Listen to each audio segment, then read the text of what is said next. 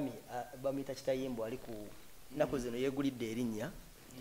Mwami ono ali ku musango gwa avunaanibwa ogw'okutemula Nagirinya gwaliko naye engeri gyavuddeyo eri abantu bali just weird, balabanga omuntu ali weird engeri yeeyisamu mu kkooti ya nga batunuulira omuntu. Mbadde ndine Uncle Bean leero naŋŋamba omusajja ono kiki sitole kibannaye amagezi agajja wa agatuuka okubeera nga ayimirira anyway ali mu kwekaza ali mu kyayogera kye kituufu mumurisivinga mutya like obanga omutunuulidde bwoti kubanga kiringa ekipya by the way mu Uganda okulaba omuntu nga yeekaliza nyinza kiyita okwekaza naye nga muvumu nnyo eri mu maaso g'omulamuzi nga asobola okuexpressinga his view.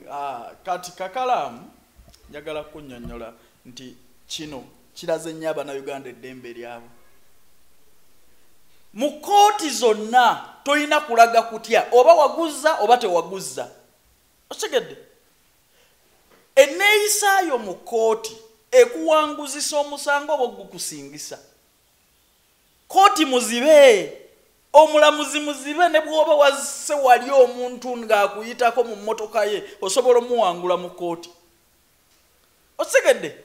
Kati omusajja ono amanye eddembe lye.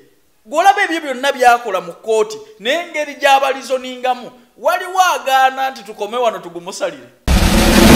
Ng'abantu baddiza ddala ebintu ne babikola naye ne bawangula olw'okubula obujulizi.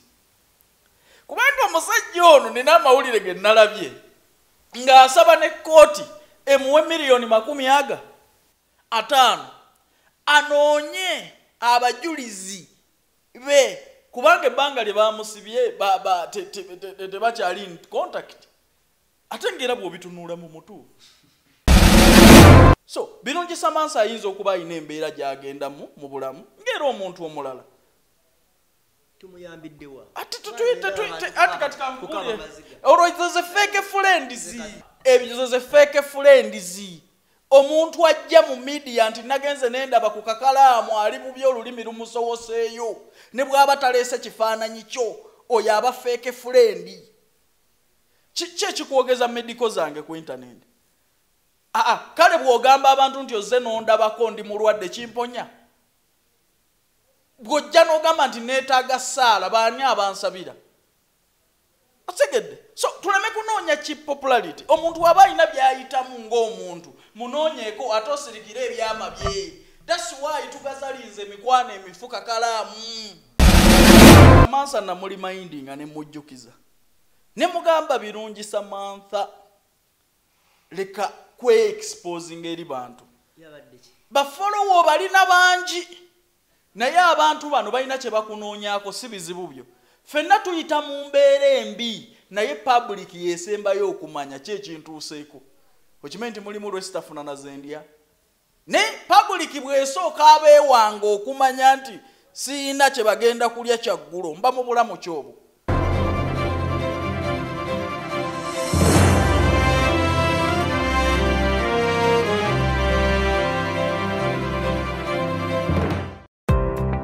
Staff Eva Uganda, kampani akakasibwa gavumenti mu kutwala abantu ebweru, beetaaga abalenzi n'abawala okukola emirimu gy'obwa security guard, cargo handlers, cleaners, okukola ku bisaawe by'ennyonyi mu ggwanga lya Dubai ne Qatar. Osasula omaze kulabako visa. Beetaaga ne ba housemaids okukola mu ggwanga lya Saudi Arabia. Gwe housemaid bakuwa passport ya bwereere, visa ya bwereere ne air ticket ya bwereere. Gwe housemaid olina okuba ng'ova ku myaka 21 paka 35 okumanya ebisingawo kuba ku nnamba noti 764 174 527 oba noti 74 noti 672 684. Ekyenjawulo ku Staff Eva Uganda Limited osasula ng'omaze kulaba ku visa ng'ekuli mu ngalo. Sebo banyabo wetanira okunyirira katukwanjulire Hana Saluni esangibwa ku Mwesuga Road ekira balina empeereza esinga okuba ey'omulembe mu bya saluni. Oyagala extension, wigs, wig installation, weaving, styling, cutting ne trimming byonna babikola. Braids, dreadlocks, twist, pedicure ne manicure byonna obisangawo ku Hana Salon. Bakola facials mu bika eby'enjawulo omuli ez'abaami n'abakyala. Bodicure products zonna tuziyina. Full body massage eri abakyala bokka. Waxing, body scrub, wood massage ne body contouring. Tukola permanent makeup omuli lip brushing, eyelash enhancing ne eyeliner. Tukola ku bagole bonna ate nga tukuyisanga ali ewaka nga kwotadde ne kacaayi ak'omulembe. Leeta famire yo yonna tugiyoyoote. Gwayagala okumanya ebisingawo tukubire ku noti 7 noti 2 10 45 oba ku WhatsApp noti 762 385 719. Hana Salon, feel at home. Era josinzira okuba ate ng'otulaba nnyo balire ddala nkubize subscribing, sharing, commentinga sakuno ku nsonga kutugwa Uganda byogere. Tugamba ntune mu buli mbeera okuba nali sigati ku nsa kubumbulira nsonga sakuno ku embozi esali za bulijjo. Nze Kakalamu the answer isali ku kamera. Tuline Kayanja nkomye okuba ate nga mulabako mu ngeri emu oba endala. N'okwebaza ebyo byonna byonna byewagezaako okuba ate nga otugattirako mu kaseera ako ketubadde oba ketulimu ketubaddemu. I do appreciate you and I'm proud of you guys. Okola ekintu omuntu watakusuubira. That's why wembeera sometimes ngamba abantu abamu tubajajingira ku mitimbagano. Naye obasemberera osobola otegeera ekigenda mu maaso. Nze nganze omuntu manyi kikyoli era nekyosobola okuyamba omuntu ng'ali mu buzibu. Ensi kyetasobola tegeera oyinza okuba ina weaknesses ng'omuntu. But I do appreciate you for that. Thank you very much. Saa tubuuzaako n'okutandika olugendo lwaffe olwaleero mu ngeri emu oba endala. So kansooke nnyongereko katono ku ekyo. Omanyi Yesu lwaki yalina abagoberezi 12 ku miliyoni n'obukadde bw'ensi bw'abantu obwali mu nsi gye yalimu. So nti abantu bonna olwaleero asinzibwa nsi yonna. Abantu bonna tebasobola kukugoberera era kukkiririzaamu ku ebyo by'oba oyogera. Ate kigendere nnyo omuntu omulungi mu nsi agobererwa abantu batono. But leeta baliyalayizinga. Ekigedde. So ku Yesu kwe tugumira nti ku birungi olwaleero bye tumulabamu naye mu presence ye bw'aba yalina abagoberezi 12 bokka ku bukadde n'obukadde bw'Abayudaaya obwaliwo akaseera ako. So tetwetaaga abantu baliyalayizinga leeta nti Kayanja yali musajja mulungi kino yandibadde atuyisaawo. So kambabuuzeeko mu butongole kaseera kabadde kawanvu nga siraba muganda wange Kakalaamu naye kirungi nti wavumbye nodda kitalo nnyo badde ng'onkubiranga. Era Neyisa ne muwa message yange ne mugambe nti Kakalaamu omulabe waffe ayagala kutulaba mu mbeera gy'alimu. So yevumbevumba aveeyo tulome kulaga mulabe waffe kuba njagala okkirize Kakalaamu essaawa eno tulina omulabe ffenna ayagala kutulaba nga tuli silent. Ekyo ekyayisima yali message egenda eri buli omu nti mbaagala mwenna ng'emimwa miggale. So bwe tukkiriza ffenna tuteekinga ekyo tutye tugwemu amaanyi tuba tukoledde omulabe pate aliye ne Kayanja yatidde nono yatidde bwe gabanga ge mazima kankubuulire ne bw'osayira ensinga baani abaana bo bennyini be bajja okutandika okugamba ebigambo bino. So mu mbeera eyo nkimanyi babbuloga bonna musisi yabayiseemu naye tetutya bwe gabanga ge mazima ge twogerako leka amazima gabeera amazima. Tuleme kutya nnyo nti tutya kino kutya kuva ku nsi na biki bw'oba oyogera mazima ogayimirirangako.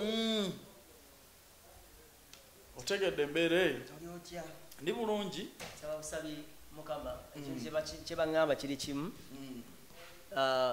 Sometimes ngenda neteeka mu dinaayo ngeri videos we ziri ennyingi nnyo ze yakolanga n'abantu ab'enjawulo naffe bennyini n'abalala. Oluusi oba oscrollinga n'olaba n'ogeba gyali oba oyinza okuba awumuddemu neweteeka mu just mu dinaayo olaba oba kinaagira. Kati nze kyemuŋŋamba nkitegeera era tekigenda bbeerawo bbanga lyonna nti guma nkitegeera mwagala nti ekyo kitumuvinga ekyo olaba wensemberera abantu abamu masuubira okuba nga tetukyogerako naye wakiŋŋamba nsirikirira ngamba kati ate ebiseera ebisinga kankubuulire buli lw'odinayinga ennyo ekintu n'owala okukirowoozaako n'okukyongerako y'engeri gye kikulumamu ennyo kintu kyogereko kyovula abantu abamu batubakkiriza n'okukaaba yewewule okitegedde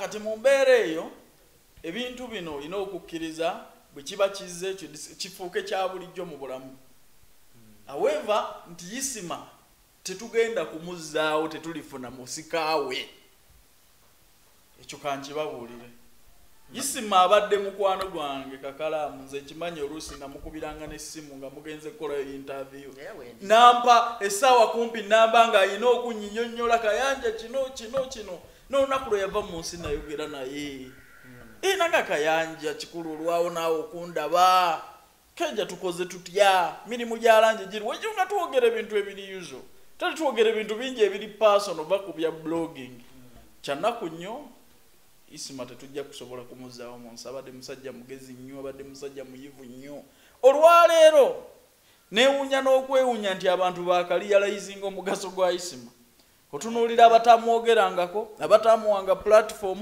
abatamulwaniranga ntalo abatamupostinganga olwaleero be beekulembeza mu Isima balaba omugaso gw'olwaleero naye nga walaaya abaddemu bakyalaba ebintu bingi kuba yayogera ebintu bingi nnyo buli tebamuwanga budde ng'akyali mulamu kyovola okalaba n'otunuulira noga kati bakano yakogera ddi bakano naye ng'okalaba kakola kyovola Kakalaamu muganda wange omuntu bw'omuzuulangamu amakulu omuntu bw'omusembereranga mulage okwagala dhana okulaga obutaliiwo bwe kwagala nze nkubuulira kino ndabye abalwana Isima nga mulamu olwaleero balinga abaagala justice ndabye abalwana presence ya Isima nga bamulwana oli nga tayinza nakulagana kifaananyi kikye na Isima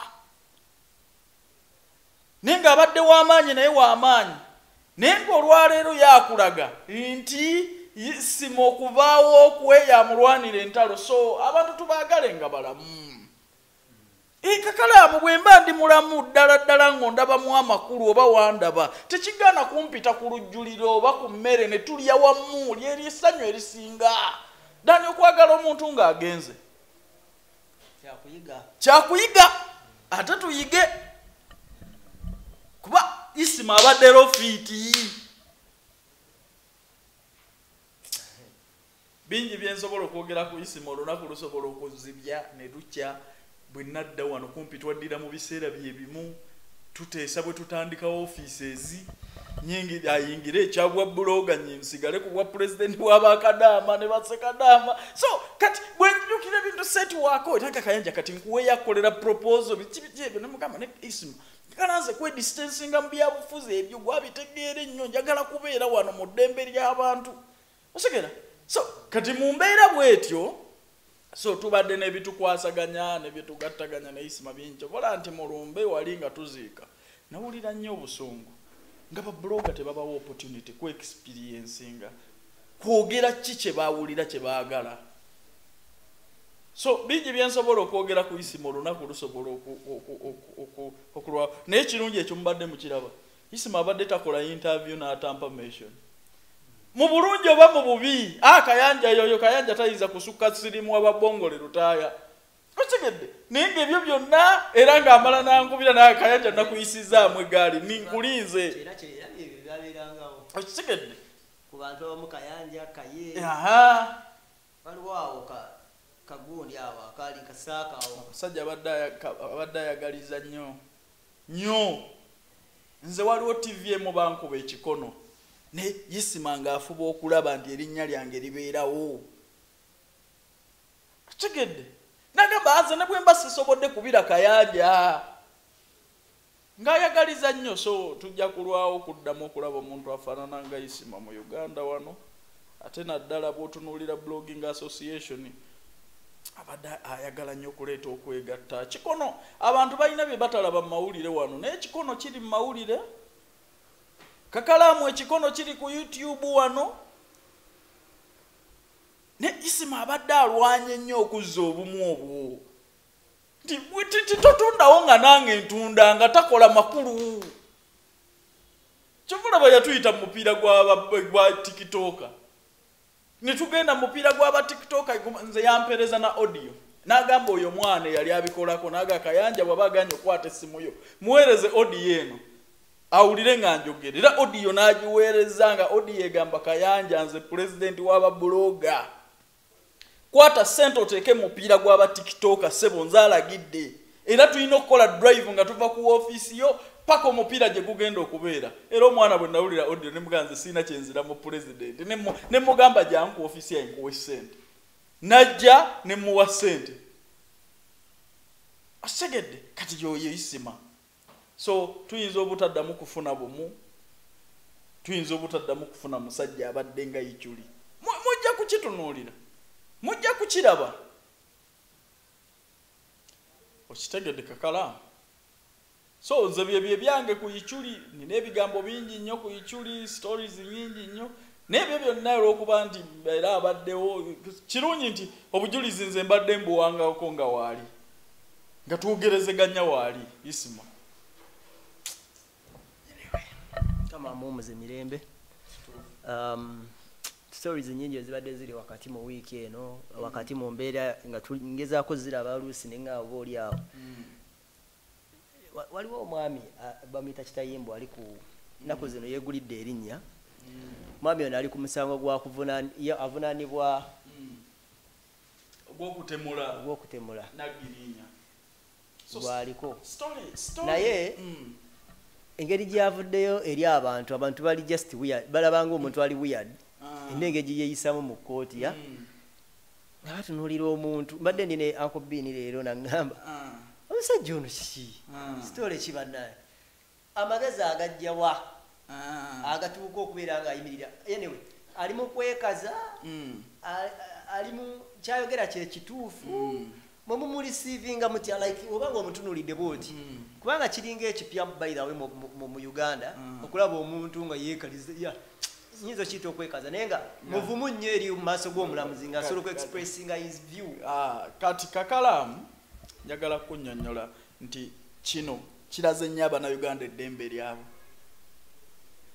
mu kkooti zonna tolina kulaga kutya oba waguzza oba tewaguzza otegedde Neyisa yo mu kkooti ekuwanguzisa omusango oba ogukusingisa kkooti muzibe omulamuzi muzibe ne bw'oba wazise wali omuntu ng'akuyitako mu mmotoka ye osobola omuwangula mu kkooti otegedde kati omusajja ono amanye eddembe lye gw'olaba ebyo byonna byakola mu kkooti n'engeri gy'abalizoningamu waliwo agaana nti tukome wano tugumusalire kati ate kankubuulire kino mu byafaayo emisango gyonna gye tuzze tusomako ng'abantu baddiza ddala ebintu ne babikola naye ne bawangula olw'okubula obujulizi kubanga omusajja ono nina amawulire ge nalabye ng'asaba ne kkooti emuwe $50,000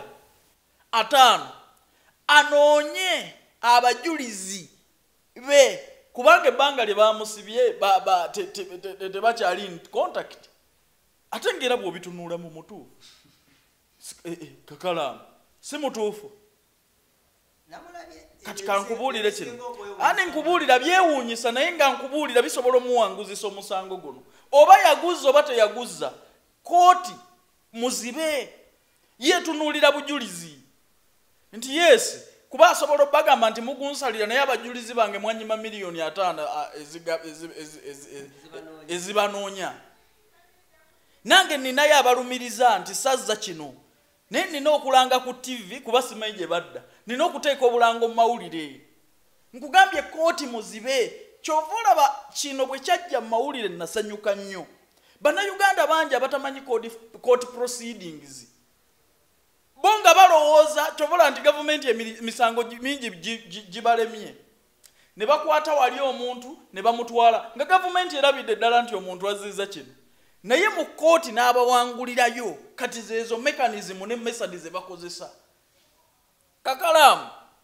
bino nga tebinnakutuukako tomanya kaguli bwe kafaanana Neko olikwatako ekintu n'okiwola omuntu oba ne mubeera mu bizinensi emu n'omuntu n'akwegaana mu maaso g'omulamuzi lw'olitegeera Katemba abeera mu kkooti ng'obujulizi bwonna simpase yonna ogiyina naye nga tolina evidensi tewali bujulizi.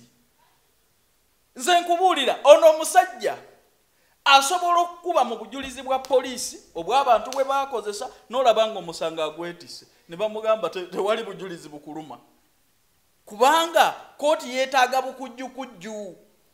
Ekibatta gwe kugenda mu kooti otutte ne looya kozi ogwo mulimu gwa looya ogw'ekisasayizinga ebyo. Naye aweeva olw'ebbeeyi ye ey'essente gy'olina mu nsawo oluusi ofuna looya ow'ekibuggwe.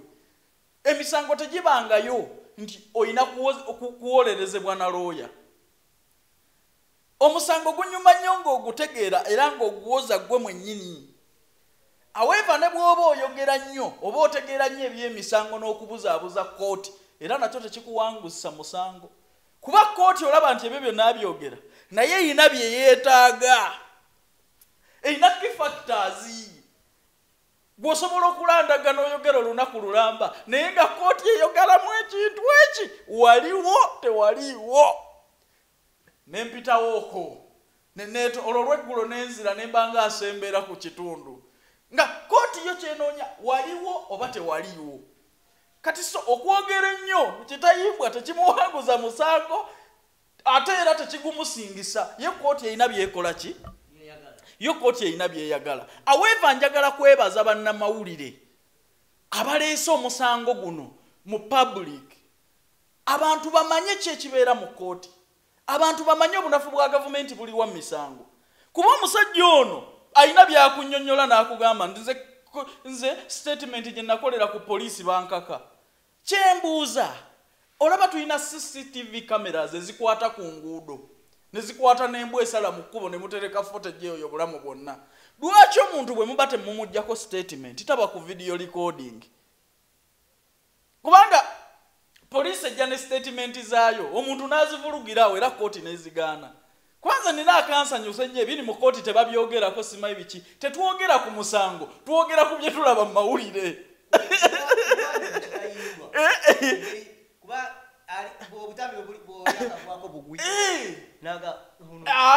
Twogera ku bye tulaba ku mawulire kubanga omusajja oyo yagamba omulamuzi n'amugamba sebo babuuze omusirikale ono naye n'ebiwundu ku olwo basaabirina. Omusirikale n'amugamba nti soma mu lipooti eyo.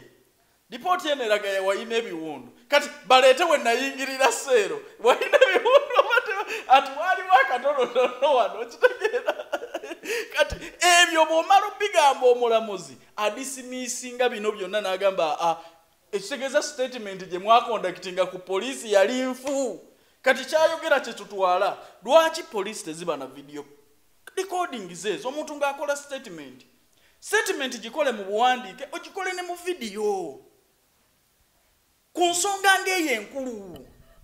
Kubanga olwaleero abantu abatulugunyizibwa n'ebijja bitambula teri muntu asobola kukkiriza nti poliisi esobola okuggyako statement n'etakuwa luyi. Lwaki tebateekawo kamera ddala? Kubanga ebiseera ebisinga olaba nti omuntu bamuggyako statement naye nga tamanyi kusoma na kuwandiika. Okimanyi kyo nakyo kita statement nze bye bisaabimanya. Kuba oli yawandiika nze njogera bwogezi mmanyi nti oba bye yawandiika bye nayogera. Yes muŋŋamba nsayininga statement. Yes nsobola okusayininga ate naakola kindi mu mikono gya poliisi. Kati so guno omusango guzibule gavumenti amaaso nti waliwo twetaagira tekinologi mu misango. Omusajja oyo waliwo akatambi ke yayogera mawulire nga baakamukwata n'alaga ne poliisi nga bwe batta ne bakola ki ye mwennyini nga mawulire ge gatulaga myaka ng'etaano emabega. Naye olwaleero byonna abyegaana nti byali bya buki bya bukake. Lwaki we yakolera statement wali lwaki tebiba mu video coverage? Tulina we twetaagira okwapuloadingira n'okwapuguredinga mu misango ne mu cases kuba ensi etambudde. Ne kino kiraga Abannayuganda ki ekibeera mu kkooti. Anti nkubuulira kati obulumi oba nabwo oli n'akuleka mu kkooti nga tolina bujulizi bumuluma. Teri kintu kyekazanga muntu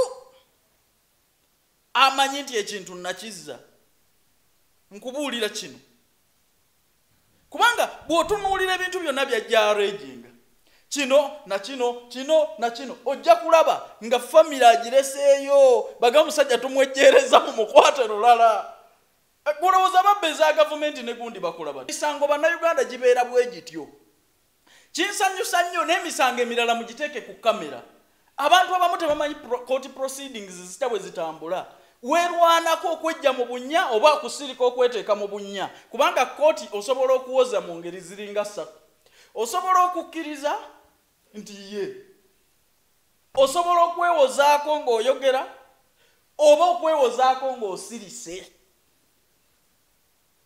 otegedde osobola okusirika obusirisi bwoti era oba weewozezaako mu kooti kuba oli abatategedde asa kyetuufu ne bagaa nti Kayanja ogukkiriza oba togukkiriza n'obatunuulira bwoti eyo nayo mpoza mu kooti osobola okusalawo okwewozaako ng'oyo bw'olaba bw'abaleebuukanya bw'abazze eno bw'abazze eri ekyo nakyo kikkirizibwa mu kooti eddembe ly'Abannayuganda balitegeere bangi ababadde tebamanyi nti n'okuddamu omulamuzi nga tolirooya kikkirizibwa naye kino amawulire gakireese bangi abandi mu makomera nga n'emisango gye baliko tebandigibaddeko naye olw'obutamanya obujulizi bwonna yabulina kooti erina okusalira omusango nga naawe okkiriza nti ddala gunzise mubi si byakukwata bukwazi kimpemempeme supiidi ogenda okuwulira nti bamusalidde emyaka 3 otegedde lwanako naawe kubanga tukimanyi bulungi abantu bangi abali eruzira abali mu makomera nga tebalina misango kisinziira bakupiimiinze batya omusango baguseetinze batya kati olina okubeera omugezi ennyo olina okubeera omukalu ennyo kitayimboza tutumutadde kale mbadde ntunulira guli TikTok nnaku zino nga ndaba mukwano gwo Donasiya akaba agajjulujju agaba amaziga g'emmese awebba twasayininga endagaano nze ne Donasiya respecting abantu bagamba mugwe yaleetera Donasiya okugwa falling down yes yali akola bitali makulu lwaki tagwa KAKALAAMU namutta simulamu Donasiya essanyu lyalina wano e Uganda lisinga lye yalina ebweru wali olaba video meka wali omumanyi kati ate kankubuulire kino abantu bonna baga nti nze yaleetera Donasiya okugwa KAKALAAMU wali toyogera na ku Donasiya yali talina makulu wali tomumanyi na kumumanya femu gyafunye ng'ali Uganda wakati awo ng'akomawo no kati kankubuulire kino wadde nga namutegeerera namuleeta ku ggulu lya ku nsi Uganda omanyi bwe yeeyagala wano kusinga bwe yeeyagalanga mu ddungu tolaba nti kati akyusa anyirira namu yali akyusa engoye yali akolera vidiyo muziina gumu osegedde era bwe yansanga yanneebaza naŋŋamba Kayanja aweva nakwogerera bubi naye wanziza Uganda neeyagala omuwala oli mulwadde waaki gwenda bakabira amaziga mwoyo namulabako nga Farida nakazibwa mukyaziza we nzijukira Samantha namuli mindinga ne mujjukiza ne mugamba birungi Samantha leka kwe exposing eri bantu yabadde ki bafolowo balina bangi naye abantu bano balina kye bakunoonyaako si bizibu byo ffenna tuyita mu mbeera embi naye public yeesembayo okumanya ki ekintuuseeko okimanyi nti mulimu lwesitafuna na zendya ne public bw'esooka abeewanga okumanya nti siina kye bagenda kulya kyaggulo mba mu bulamu kyobwo so birungi Samantha ayinza okuba alina embeera gy'agendamu mu bulamu ng'era omuntu omulala tumuyambiddewa ati kati kankubuulire olwo ze fake friends KAKALAAMU ebyo ze fake friends omuntu ajja mu media nti nagenze nendaba ku KAKALAAMU ali mu by'olulimi lumusowoseeyo ne bw'aba taleese kifaananyi kyo oyo aba fake friend ki ekikwogeza medical zange ku internet kale bw'ogamba abantu nti ozze n'ondabako ndi mulwadde kimponya bw'ojja n'ogamba nti neetaaga ssaala baani abansabira otegedde so tuleme kunoonya ki popularity omuntu waba alina by'ayitamu ng'omuntu munoonyeeko ate osirikire ebyama bye that's why tugazalinze emikwano emifu KAKALAAMU Bw'obalaba ku TikTok ne kiveeri leero nagenze n'enkyalira ku birungisa mansa bannange ne kyekaabya amaziga kikyotubuulira waliwo n'agalala gangi mugagenze ne gamuvisitinga kati wayogeddeko naye nze sirina namba ye nayogerako naye one twali ku live oluvannyuma ninawe namwogererako nanoonya ku live nayinvitinga ne munyonnyola ng'omuntu abaana wakati mugezeeko bayamba ne munyonnyola ng'omuntu nti social media egenda kuba depressinga buli kimu kyonna mwagala kusanyusa TikTok buli kimu kyonna obulamu bwammwe mubutadde nnyo mu maaso g'abantu ate nga temunnatuuka nze yamuyamba oyo omwana singa ali bubi n'okusinga awo ne mugamba yesu wafumbirwa naye ogenda n'obeeraawo n'okola ebyekisirusiru n'okola bino byonna naye olowooza ebyo biweesa omusajja w'ekitiibwa ddala musajja nga tasobola kukontrolinga okeera ku live omukazi omufumbo bikyebyo nembimunnyonnyolamu naye kyanyamba yatwala amagezi gange ne bino byonna owulira nti ali mu mbeera mbi mulwadde naye luvuuvuumu luli olwo singa ekikamera yakyetunuzzaamu dda mu mbeera embi oba gy'alimu so buli muntu yenna agenda mu mbeera etali ntuufu agenda mu mbeera embi kyetuba tukola naye tutegeera abantu okubeera ku personal love level nabo nsaba okola ekintu kimu tukyuseeyo olugero olupya noonya omwana oyo waba alina obuzibu tuyayandi enamba engenda gifuna lwakuba tuli mu kamera gwe mmanyi alina enamba ye yadija kigozi nsobola omukubira ne musaba enamba eyo ne mukubira kuba siri mu lutalo na birungisa mantha ate era saagala wabeewaako nti olw'okuba twakolaidingako ne tubeera ku live n'atakkiriza bye mugamba naye ng'ate nze mbimukakamu so ekyo tekikolawo bulabe bwange naye era bw'aba mulwadde ndi omu abagenda ova wano tugende wa birungisa mansa mulabeko privately nga nebibaddeyo siina gwe mbigambye siina tabu kyenjagala okujjukizaamu n'okwemulugunya kwe nnina kuli wakati wange na embassy ya Uganda mu Saudi Arabia ojjukira ensonga z'omuwala oli n'abawala abalala bangi abali ku deportation centers ne reception centers bali mu makomera abaana abo muganya okubakolera ku process okudda wano embassy nayogera nayo nenjiga abanayo omuwala yeetaaga famire emwetaaga naye nga simanyi nti embassy like ine ebigendererwa ebirala omanyi muno mwe tugabira advice kakalaamu osobola advice egenda okuleetera ebizibu oli omwana mama fina gwe yali akunoonyereza oyo nayogera n'abembase ne mbagamba yes n'aba advices omuwala ono mu munoonyeza omulimu omuwalala ne public tekyagadde ne family tekyagadde muwala mumuzze ewaka ne naguno gwako muwala tebamuzza waka embase ebala ki ku mwana oyo kuba abantu bamanja omwana abantu banvuma ku mwana gwe saatwala bweru nawabuya advice nti emisango gitwala ebbanga ddene naye omuwala bw'aba tali interested misango mumuzze waka